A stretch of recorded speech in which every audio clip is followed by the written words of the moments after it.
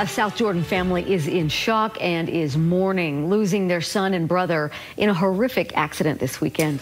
The head-on collision was one of two that happened separately and within hours apart, leaving 3 people dead.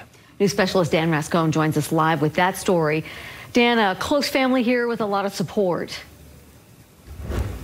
Yeah, that's for sure. You know, this family is being a lot of support from the community and also family members.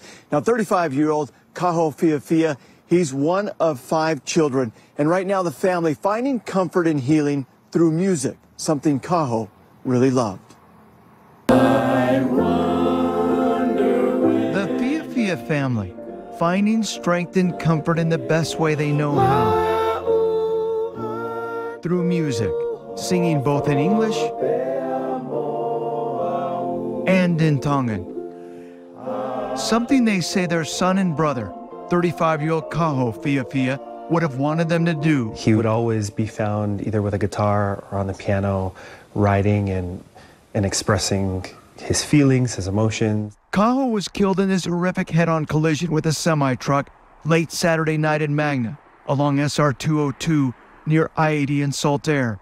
20-year-old Victoria Thompson, who was with him, also lost her life. His 2 sisters. Heartbreak, a lot of sadness at this time. We're in pain, we're hurting. And 2 brothers. We did everything together. I'm in pain. Trying to deal with the loss. Yep, it hurts. There was always 5 of us. And now there's only 4.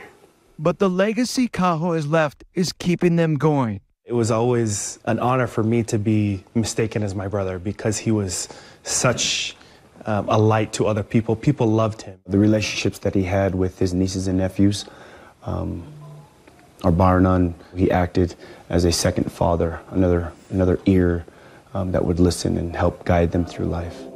He was full of life. He loved being with people. He was so loving. And so they sing in honor of Kaho. It's kind of carried us through hard times. And have comfort in knowing that though we've lost a brother, that we will see him again and he will rise again.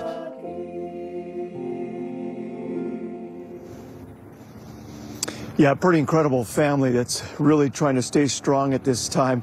Funeral arrangements are still pending right now as to when that will take place.